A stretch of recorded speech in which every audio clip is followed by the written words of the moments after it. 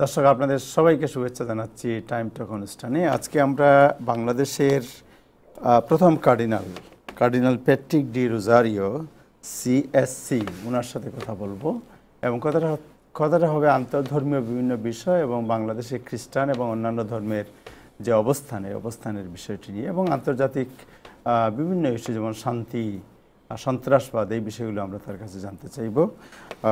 Father cardinal Patrick D Rosario, আপনাকে আমাদের time টেলিভিশনের পক্ষ থেকে এবং প্রবাসী বাংলাদেশিদের পক্ষ থেকে শুভেচ্ছা জানাচ্ছি। আপনাকে ধন্যবাদ জানাই যে আমাকে ডেকেছেন এখানে আপনার সাথে সাক্ষাৎ করতে। জি, থ্যাংক ইউ সো মাচ। এটা আমাদের জন্য অত্যন্ত সম্মানের বিষয় যে আপনি বাংলাদেশের প্রথম কার্ডিনাল। এই যে কার্ডিনাল যে বিষয়টা, এটা আমাদের বাংলাদেশে অনেকেই হয়তো জানেন না। এটা কি একটু বলবেন যে কার্ডিনাল বিষয়টা কি, কিভাবে এটা হয় কার্ডিনাল এবং তাদের রুল কি হয় আপনার? প্রথমত কাউকে কার্ডিনাল করা ক্যাথলিক মণ্ডলীতে সেটা কিন্তু পোপ মহোদয়ের একক সিদ্ধান্ত। আচ্ছা। বিশেষ করে এই উদ্দেশ্যে তাদেরকে করা হয় যেন তারা পোপ মহোদয়কে বিভিন্ন ব্যাপারে পরামর্শ দিতে পারেন। আচ্ছা। 3 ধরনের কার্ডিনাল আছে।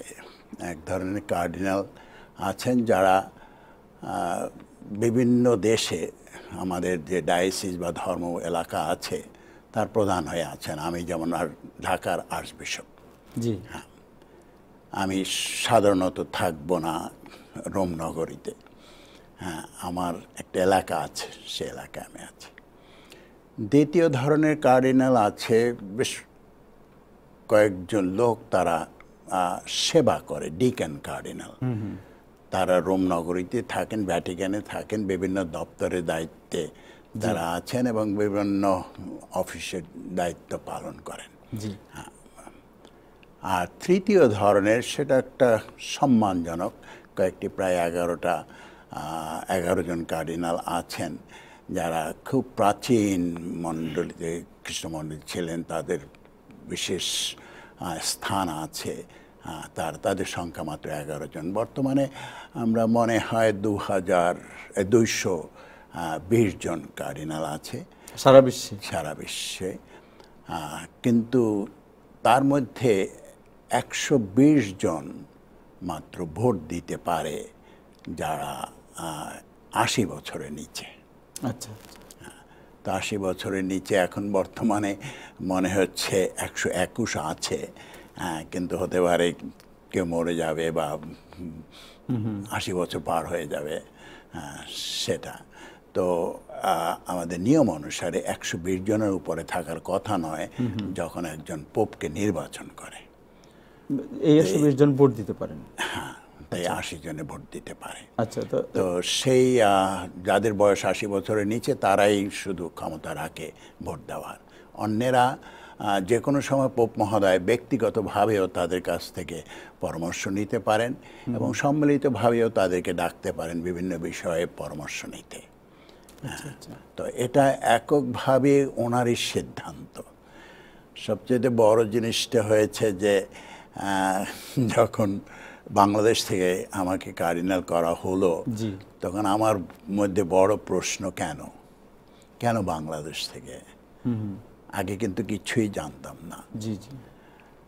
তো সেটার প্রশ্ন মানে আমার পেতে অনেক দিন লেগেছে। কি প্রশ্নের উত্তরটা কি পেয়েছেন?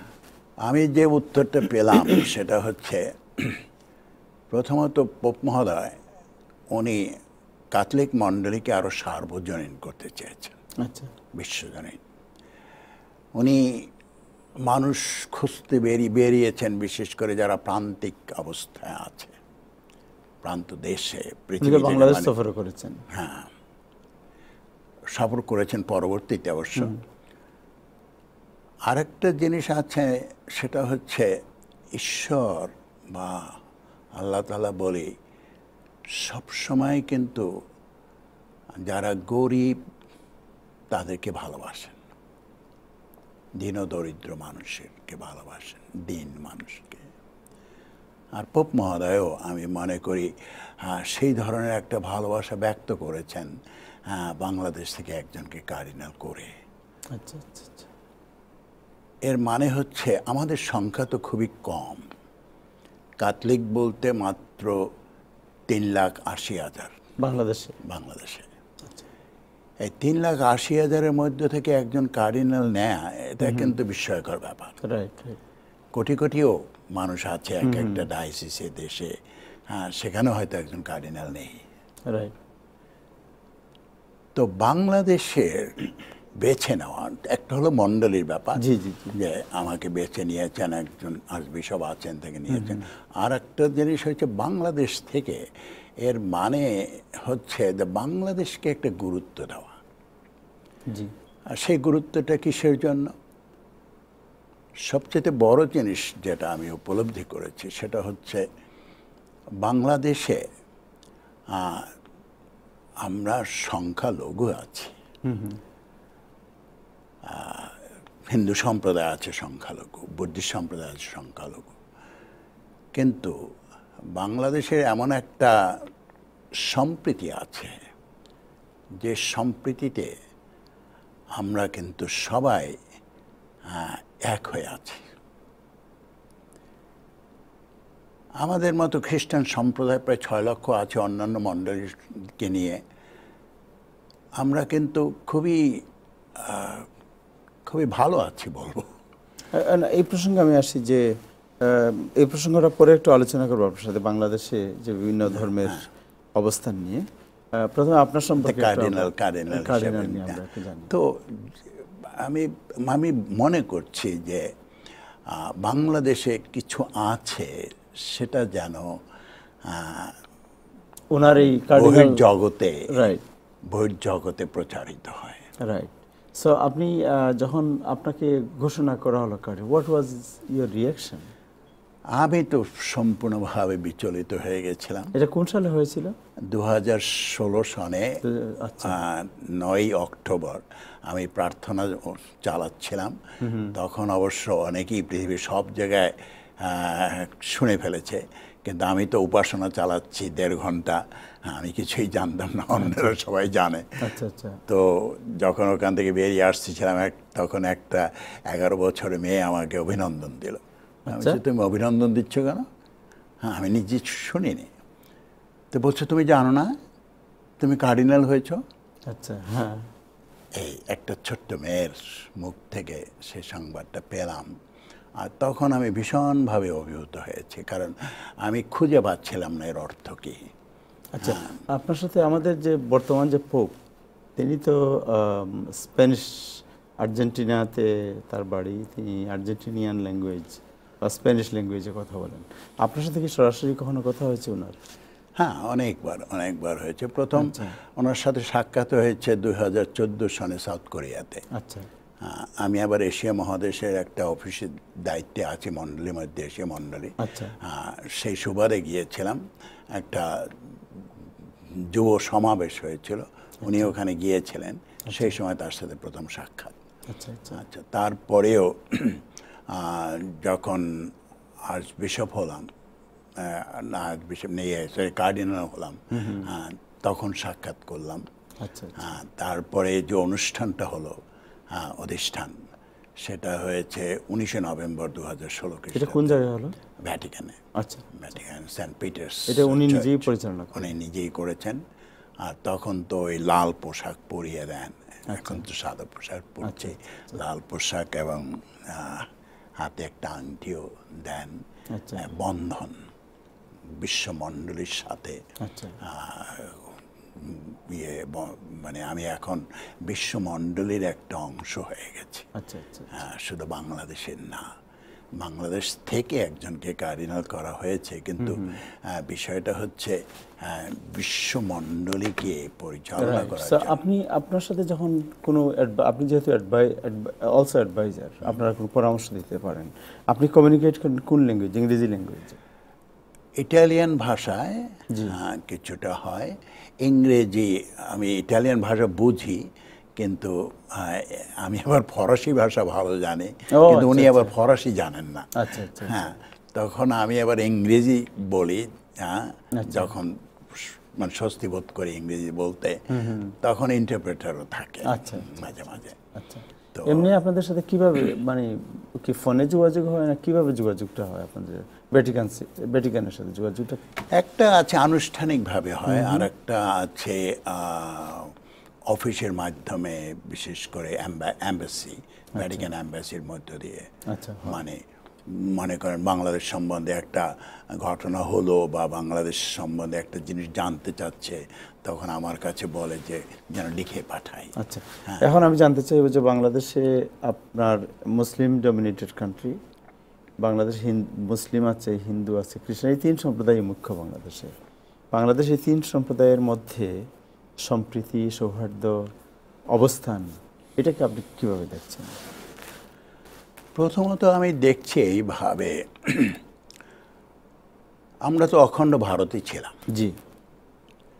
পাকিস্তান হলো, সেটাও কিন্তু ধর্মের উপর ভিত্তি করে হয়েছে। হিন্দুদের জন্য ইন্ডিয়া, পাকিস্তান, আর দুটো দিক, পূর্ব পাকিস্তান, পশ্চিম পাকিস্তান, এই দুটো দিক এক হয়ে গেছে, একটা দেশের মধ্যে হয়ে গেছে।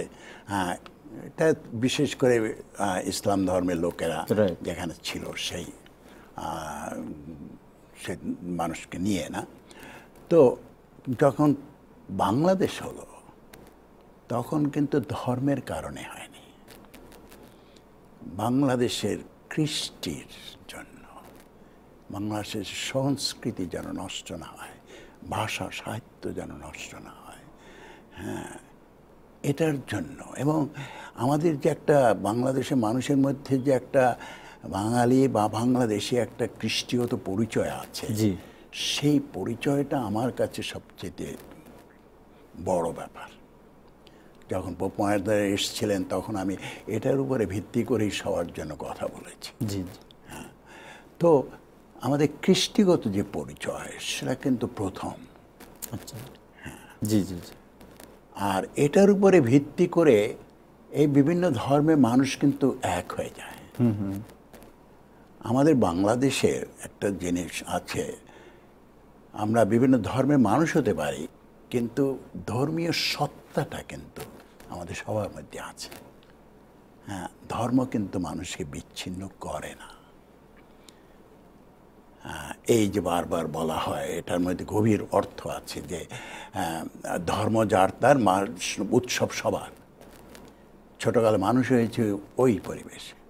আমি যখন প্রথম বিশপ হয়েছিলাম 1990 সালে, রাজশাহীর বিশপ, আমি যখন এসছি আমার বাড়িতে, তখন জানেন 3টে বড় গেট করা হয়েছিল খ্রিস্টান গ্রামে ঢোকার আগে। খ্রিস্টান গ্রামে ঢোকার আগে একটা গেট করেছে, তার আগে আরও 2টো গেট ছিল, কিন্তু মুসলমান ভাইয়েরা, হিন্দু ভাইয়েরা গেট করে বরণ করে নিয়েছে। আমার বাড়িতে যখন তাদের সবাইকে নিমন্ত্রণ করা হলো, হ্যাঁ, তখন বৃষ্টির সময় ছিল, মাদ্রাসা থেকে টিন সিআই শিটস এনে আমার উঠান, আমার বাড়ির উঠানটাকে কভার করে দিয়েছে। এই ধরনের ভাবে সো বাংলাদেশে যে সাম্প্রদায়িক যে অবস্থান, যেটা আপনি, এটাকে কি খুব চমৎকার বলবেন আপনি, যে মুসলিম, আমি সবসময় চমৎকার বলছি এই কারণে, কারণ আমাদের ধর্মটা কিন্তু, যদি আপনাদের ভাষায় বলি, হ্যাঁ, মারফতি ইসলাম বা মর্মবাদী ধর্ম। আর মর্মবাদে, হ্যাঁ, সবসময় মানবতার উপরে গুরুত্ব। দ্যাট মিনস যে ক্রিশ্চিয়ানিটি যেটা, এটা হচ্ছে মানবতাবাদ, সুফিবাদ। আর সুফিবাদ, হ্যাঁ, আজকে ইসলাম ধর্ম প্রচারিত হয়েছে বাংলাদেশে সুফিদের দ্বারা। হ্যাঁ, একটা খুবই খুবই সার্বজনীন একটা ভাব, হ্যাঁ, আর আধ্যাত্মিক একটা ভাব। এখানে কোনো, কি বলবো, যুদ্ধ করে তো আর প্রতিষ্ঠা হয়নি কোনো ধর্ম।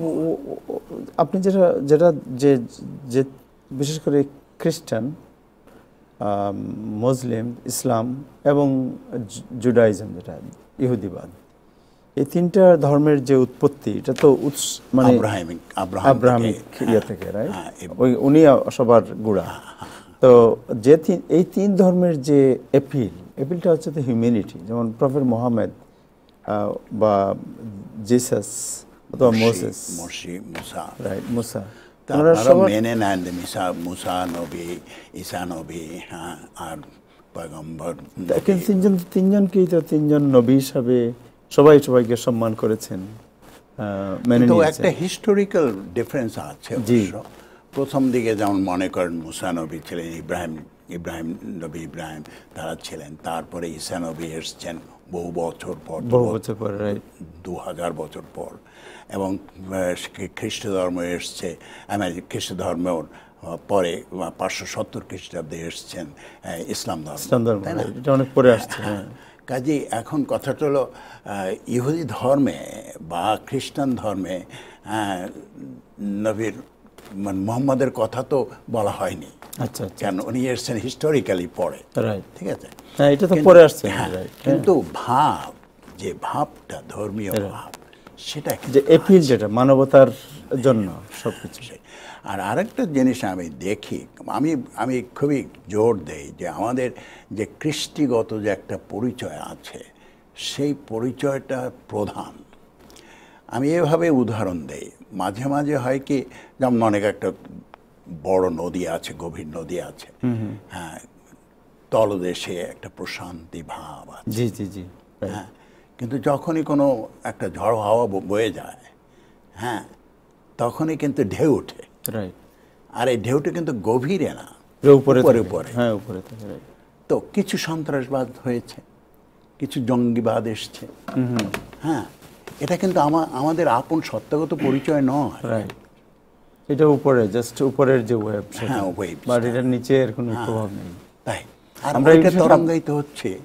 হ্যাঁ, আমরা এই বিষয়টা আপনার সাথে আলোচনায় আসবো ছোট্ট একটা বিরতির পর, জাস্ট 1 মিনিট। দর্শক, আমরা একটা ছোট্ট বিরতিতে যাচ্ছি, বিরতির পরই ফিরবো, আমাদের সাথেই থাকুন।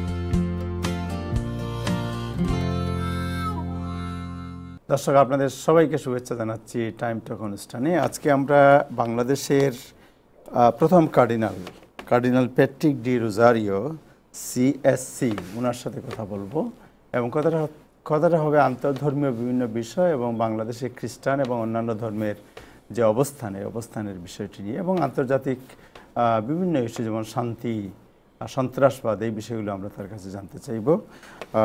Father cardinal Patrick D Rosario, আপনাকে আমাদের টাইম টেলিভিশনের পক্ষ থেকে এবং প্রবাসী বাংলাদেশিদের পক্ষ থেকে শুভেচ্ছা জানাচ্ছি। আপনাকে ধন্যবাদ জানাই যে আমাকে ডেকেছেন এখানে আপনার সাথে সাক্ষাৎ করতে। জি, থ্যাংক ইউ সো মাচ। এটা আমাদের জন্য অত্যন্ত সম্মানের বিষয় যে আপনি বাংলাদেশের প্রথম কার্ডিনাল। এই যে কার্ডিনাল যে বিষয়টা, এটা আমাদের বাংলাদেশে অনেকেই হয়তো জানেন না। এটা কি একটু বলবেন যে কার্ডিনাল বিষয়টা কি, কিভাবে এটা হয় কার্ডিনাল, এবং তাদের রুল কি হয় আপনার?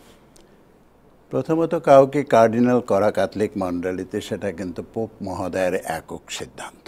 আচ্ছা। বিশেষ করে এই উদ্দেশ্যে তাদেরকে করা হয় যেন তারা পোপ মহোদয়কে বিভিন্ন ব্যাপারে পরামর্শ দিতে পারেন। আচ্ছা। 3 ধরনের কার্ডিনাল আছে। এক ধরনের কার্ডিনাল আছেন যারা বিভিন্ন দেশে আমাদের যে ডায়োসিস বা ধর্ম এলাকা আছে তার প্রধান হয়ে আছেন। আমি যেমন ঢাকার আর্চবিশপ। জি। হ্যাঁ, আমি সাধারণত থাকবো না রোম নগরীতে। হ্যাঁ, আমার একটা এলাকা আছে, সে এলাকায় আমি আছি। দ্বিতীয় ধরনের কার্ডিনাল আছে, বেশ কয়েকজন লোক, তারা সেবা করে, ডিকেন কার্ডিনাল। তারা রোম নগরীতে থাকেন, ভ্যাটিকানে থাকেন, বিভিন্ন দপ্তরের দায়িত্বে তারা আছেন এবং বিভিন্ন অফিসের দায়িত্ব পালন করেন। হ্যাঁ। আর তৃতীয় ধরনের, সেটা একটা সম্মানজনক, কয়েকটি প্রায় 11 জন কার্ডিনাল আছেন যারা খুব প্রাচীন মণ্ডলীতে খ্রিস্টমণ্ডলী ছিলেন, তাদের বিশেষ স্থান আছে তাদের সংখ্যা মাত্র 11 জন। বর্তমানে আমরা মনে হয় 220 জন কার্ডিনাল আছে সারা বিশ্বে। কিন্তু তার মধ্যে 120 জন মাত্র ভোট দিতে পারে যারা 80 বছরের নিচে। আচ্ছা, তো 80 বছরের নিচে এখন বর্তমানে মনে হচ্ছে 121 আছে, কিন্তু হতে পারে কেউ মরে যাবে বা 80 বছর পার হয়ে যাবে, সেটা তো আমাদের নিয়ম অনুসারে 120 জনের উপরে থাকার কথা নয় যখন একজন পোপকে নির্বাচন করে। এই 120 জন ভোট দিতে পারেন? হ্যাঁ, তাই 80 জনে ভোট দিতে পারে। আচ্ছা, তো সেই যাদের বয়স 80 বছরের নিচে তারাই শুধু ক্ষমতা রাখে ভোট দেওয়ার। অন্যেরা যে কোনো সময় পোপ মহোদয় ব্যক্তিগতভাবেও তাদের কাছ থেকে পরামর্শ নিতে পারেন এবং সম্মিলিতভাবেও তাদেরকে ডাকতে পারেন বিভিন্ন বিষয়ে পরামর্শ নিতে। তো এটা এককভাবে ওনারই সিদ্ধান্ত। সবচেয়ে বড় জিনিসটা হয়েছে যে যখন বাংলাদেশ থেকে আমাকে কার্ডিনাল করা হলো, তখন আমার মধ্যে বড় প্রশ্ন, কেন বাংলাদেশ থেকে? আগে কিন্তু কিছুই জানতাম না। তো সেটার প্রশ্ন মানে আমার পেতে অনেক দিন লেগেছে। কি প্রশ্নের উত্তরটা কি পেয়েছেন? আমি যে উত্তরটা পেলাম সেটা হচ্ছে, প্রথমত পোপ মহোদয় উনি ক্যাথলিক মণ্ডলীকে আরো সার্বজনীন করতে চেয়েছেন। আচ্ছা, বিশ্বজনীন। উনি মানুষ খুঁজতে বেরিয়েছেন, বিশেষ করে যারা প্রান্তিক অবস্থায় আছে, প্রান্ত দেশে, পৃথিবীতে বাংলাদেশ সফর করেছেন। হ্যাঁ, সফর করেছেন পরবর্তীতে অবশ্য। আরেকটা জিনিস আছে, সেটা হচ্ছে ঈশ্বর বা আল্লাহ তাআলা বলি সবসময় কিন্তু যারা গরিব তাদেরকে ভালোবাসেন, দীন দরিদ্র মানুষকে ভালোবাসেন, দীন মানুষকে। আর পোপ মহোদয়ও আমি মনে করি সেই ধরনের একটা ভালোবাসা ব্যক্ত করেছেন বাংলাদেশ থেকে একজনকে কার্ডিনাল করে। আচ্ছা, আচ্ছা। এর মানে হচ্ছে আমাদের সংখ্যা তো খুবই কম। ক্যাথলিক বলতে মাত্র 3,80,000 বাংলাদেশে। এই 3,80,000-এর মধ্যে থেকে একজন কার্ডিনাল নেয়া, এটা কিন্তু বিস্ময়কর ব্যাপার। কোটি কোটিও মানুষ আছে এক একটা ডায়োসিসে, দেশে, সেখানেও হয়তো একজন কার্ডিনাল নেই। তো বাংলাদেশের বেছে নেওয়া একটা হলো মণ্ডলীর ব্যাপার, যে আমাকে বেছে নিয়েছেন, একজন আর্চবিশপ আছেন থেকে নিয়েছেন। আর একটা জিনিস হচ্ছে বাংলাদেশ থেকে, এর মানে হচ্ছে যে বাংলাদেশকে একটা গুরুত্ব দেওয়া। আর সেই গুরুত্বটা কিসের জন্য? সবচেয়ে বড় জিনিস যেটা আমি উপলব্ধি করেছি সেটা হচ্ছে বাংলাদেশে আমরা সংখ্যালঘু আছি। হিন্দু সম্প্রদায় আছে সংখ্যালঘু, বুদ্ধিস্ট সম্প্রদায় আছে সংখ্যালঘু, কিন্তু বাংলাদেশের এমন একটা সম্প্রীতি আছে যে সম্প্রীতিতে আমরা কিন্তু সবাই এক হয়ে আছি। আমাদের মতো খ্রিস্টান সম্প্রদায় প্রায় 6 লক্ষ আছে অন্যান্য মণ্ডলীকে নিয়ে। আমরা কিন্তু খুবই ভালো আছি বলবো।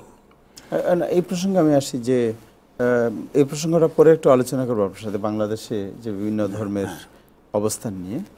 প্রথমে আপনার সম্পর্কে কার্ডিনাল নিয়ে আমরা একটু জানি। তো আমি মনে করছি যে বাংলাদেশে কিছু আছে সেটা যেন ওনার এই বহির্জগতে প্রচারিত হয়। রাইট। সো আপনি যখন আপনাকে ঘোষণা করা হলো cardinal, what was your reaction? আমি তো সম্পূর্ণভাবে বিচলিত হয়ে গেছিলাম। এটা কোন সালে হয়েছিল? 2016 সনে 9 অক্টোবর আমি প্রার্থনা চালাচ্ছিলাম। তখন অবশ্য অনেকেই পৃথিবীর সব জায়গায় শুনে ফেলেছে, কিন্তু আমি তো উপাসনা চালাচ্ছি 1.5 ঘন্টা, আমি কিছুই জানতাম না, অন্যরা সবাই জানে। আচ্ছা আচ্ছা। তো যখন ওখান থেকে বেরিয়ে আসছিলাম তখন একটা 11 বছরের মেয়ে আমাকে অভিনন্দন দিল। আমি বলছি, তুমি অভিনন্দন দিচ্ছ কেন? হ্যাঁ, আমি নিজে শুনিনি। তো বলছো, তুমি জানো না তুমি কার্ডিনাল হয়েছ? আচ্ছা, হ্যাঁ। এই একটা ছোট্ট মেয়ের মুখ থেকে সে সংবাদটা পেলাম, আর তখন আমি ভীষণভাবে অভিভূত হয়েছি, কারণ আমি খুঁজে পাচ্ছিলাম না এর অর্থ কী। আচ্ছা, আপনার সাথে আমাদের যে বর্তমান যে পোপ, তিনি তো স্প্যানিশ, আর্জেন্টিনাতে তার বাড়ি, তিনি আর্জেন্টিনিয়ান ল্যাঙ্গুয়েজ বা স্প্যানিশ ল্যাঙ্গুয়েজে কথা বলেন। আপনার সাথে কি সরাসরি কখনো কথা হয়েছে ওনার?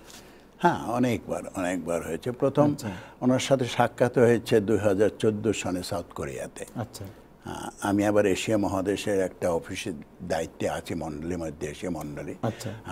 সেই সুবাদে গিয়েছিলাম, একটা যুব সমাবেশ হয়েছিল, উনি ওখানে গিয়েছিলেন, সেই সময় তার সাথে প্রথম সাক্ষাৎ। আচ্ছা আচ্ছা। আচ্ছা, তারপরেও যখন আর্চ বিশপ হলাম, না আর্চ বিশপ নেই, কার্ডিনাল হলাম, তখন সাক্ষাৎ করলাম। আচ্ছা। তারপরে যে অনুষ্ঠানটা হলো, অধিষ্ঠান, সেটা হয়েছে 19 নভেম্বর 2016 খ্রিস্টাব্দে। এটা কোন জায়গায় হলো?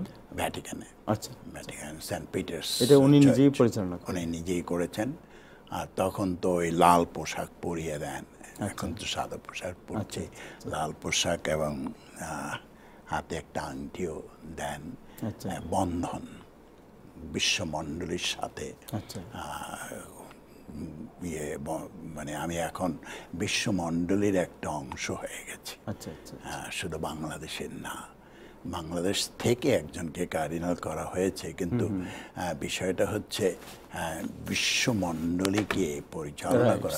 আপনি আপনার সাথে যখন কোনো, আপনি যেহেতু অলসো অ্যাডভাইজার, আপনারা কোনো পরামর্শ দিতে পারেন, আপনি কমিউনিকেট করেন কোন ল্যাঙ্গুয়েজ? ইংরেজি ল্যাঙ্গুয়েজে?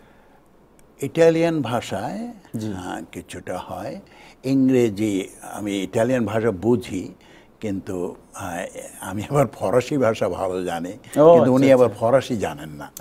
হ্যাঁ, তখন আমি আবার ইংরেজি বলি, যখন মানে স্বস্তি বোধ করি ইংরেজি বলতে, তখন ইন্টারপ্রেটারও থাকে মাঝে মাঝে।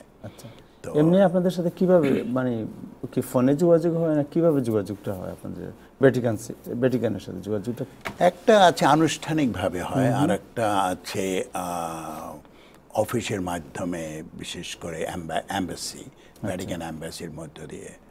মানে মনে করেন বাংলাদেশ সম্বন্ধে একটা ঘটনা হলো, বা বাংলাদেশ সম্বন্ধে একটা জিনিস জানতে চাচ্ছে, তখন আমার কাছে বলে যে যেন লিখে পাঠাই। আচ্ছা, এখন আমি জানতে চাইব যে বাংলাদেশে আপনার মুসলিম ডমিনেটেড কান্ট্রি, বাংলাদেশ মুসলিম আছে, হিন্দু আছে, খ্রিস্টান, এই 3 সম্প্রদায় মুখ্য বাংলাদেশে।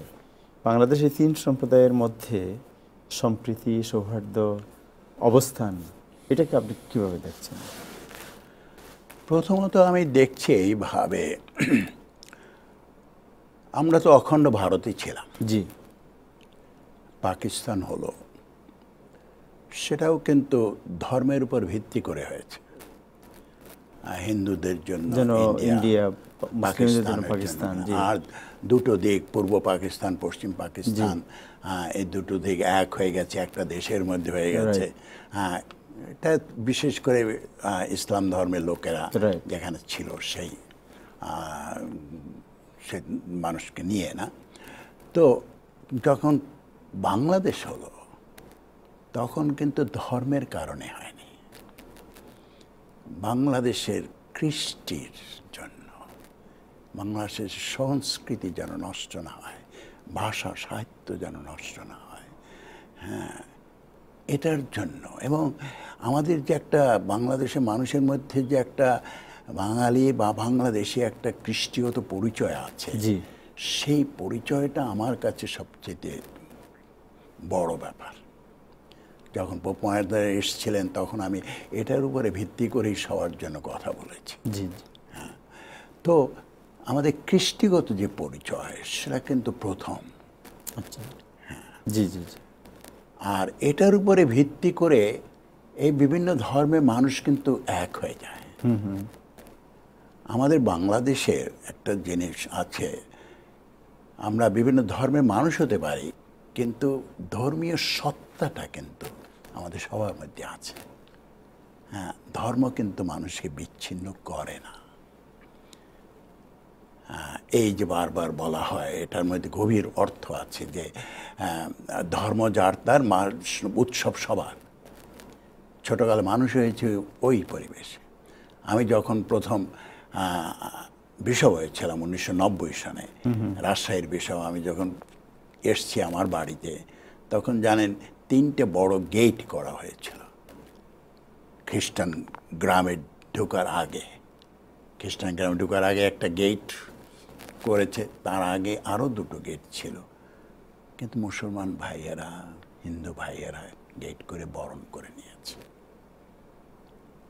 আমার বাড়িতে যখন তাদের সবাইকে নিমন্ত্রণ করা হলো, হ্যাঁ, তখন বৃষ্টির সময় ছিল, মাদ্রাসা থেকে টিন সিআই শিটস এনে আমার বাড়ির উঠানটাকে কাভার করে দিয়েছে। এই ধরনের ভাবে বাংলাদেশে যে সাম্প্রদায়িক যে অবস্থান, যেটা আপনি, এটাকে কি খুব চমৎকার বলবেন আপনি, যে মুসলিম আমি সব সময় চমৎকার বলছি এই কারণে, কারণ আমাদের ধর্মটা কিন্তু, যদি আপনাদের ভাষায় বলি, হ্যাঁ, মারফতি ইসলাম বা মরমীবাদী ধর্ম। আর মরমীবাদে, হ্যাঁ, সবসময় মানবতার উপরে গুরুত্ব। দ্যাট মিনস যে ক্রিশ্চিয়ানিটি যেটা, এটা হচ্ছে মানবতাবাদ, সুফিবাদ। আর সুফিবাদ, হ্যাঁ, আজকে ইসলাম ধর্ম প্রচারিত হয়েছে বাংলাদেশে সুফিদের দ্বারা। হ্যাঁ, একটা খুবই খুবই সার্বজনীন একটা ভাব, হ্যাঁ, আর আধ্যাত্মিক একটা ভাব। এখানে কোনো, কি বলবো, যুদ্ধ করে তো আর প্রতিষ্ঠা হয়নি কোনো ধর্ম। আপনি যেটা যে বিশেষ করে খ্রিস্টান, মুসলিম, ইসলাম এবং জুডাইজম, যেটা ইহুদিবাদ, এই 3টা ধর্মের যে উৎপত্তি, এটা তো মানে আব্রাহামিক ইয়ে থেকে, রাইট? উনি সবার গোড়া। তো যে এই 3 ধর্মের যে এপিলটা হচ্ছে তো হিউম্যানিটি। যেমন প্রফেট মোহাম্মদ বা জিসাস অথবা মোসেস, রাইট, মুসা, মেনে নেন মুসা নবী, ঈসা নবী, হ্যাঁ, আর পয়গম্বর। তিনজনকেই তো 3জন নবী হিসাবে সবাইকে সম্মান করেছেন, মেনে নিয়েছেন। একটা হিস্টোরিক্যাল ডিফারেন্স আছে। প্রথম দিকে যেমন মনে করেন মুসা নবী ছিলেন, ইব্রাহিম নবী তারা ছিলেন। তারপরে ঈসা নবী এসছেন বহু বছর পর, 2000 বছর পর। এবং খ্রিস্ট ধর্ম এসছে, খ্রিস্ট ধর্ম পরে 570 খ্রিস্টাব্দে এসছেন ইসলাম ধর্ম, তাই না? এটা অনেক পরে আসছে। কাজেই এখন কথাটা হলো, ইহুদি ধর্মে বা খ্রিস্টান ধর্মে নবীর মোহাম্মদের কথা তো বলা হয়নি। আচ্ছা, কেন? উনি এসছেন হিস্টোরিক্যালি পরে, ঠিক আছে, এটা তো পরে আসছে। কিন্তু ভাব, যে ভাবটা ধর্মীয় ভাব, সেটা যে এপিল, যেটা মানবতার জন্য সবকিছু। আর আরেকটা জিনিস আমি দেখি, আমি খুবই জোর দেই যে আমাদের যে কৃষ্টিগত যে একটা পরিচয় আছে, সেই পরিচয়টা প্রধান। আমি এভাবে উদাহরণ দেই, মাঝে মাঝে হয় কি, যেমন অনেক একটা বড় নদী আছে, গভীর নদী আছে, হ্যাঁ, তলদেশে একটা প্রশান্তি ভাব আছে, হ্যাঁ, কিন্তু যখনই কোনো একটা ঝড় হাওয়া বয়ে যায়, হ্যাঁ, তখনই কিন্তু ঢেউ ওঠে। আর এই ঢেউটা কিন্তু গভীরে না, উপরে উপরে। তো কিছু সন্ত্রাসবাদ হয়েছে, কিছু জঙ্গিবাদ এসছে, হ্যাঁ, এটা কিন্তু আমাদের আপন সত্তাগত পরিচয় নয়। এটা উপরে, জাস্ট উপরের যে ওয়েব, হ্যাঁ, ওয়েব, বাট এটার নিচের কোনো প্রভাব নেই। তাই আমরা এটা তরঙ্গায়িত হচ্ছে। হ্যাঁ, আমরা এই বিষয়টা আপনার সাথে আলোচনায় আসবো ছোট্ট একটা বিরতির পর, জাস্ট 1 মিনিট। দর্শক, আমরা একটা ছোট্ট বিরতিতে যাচ্ছি, বিরতির পরেই ফিরবো, আমাদের সাথেই থাকুন।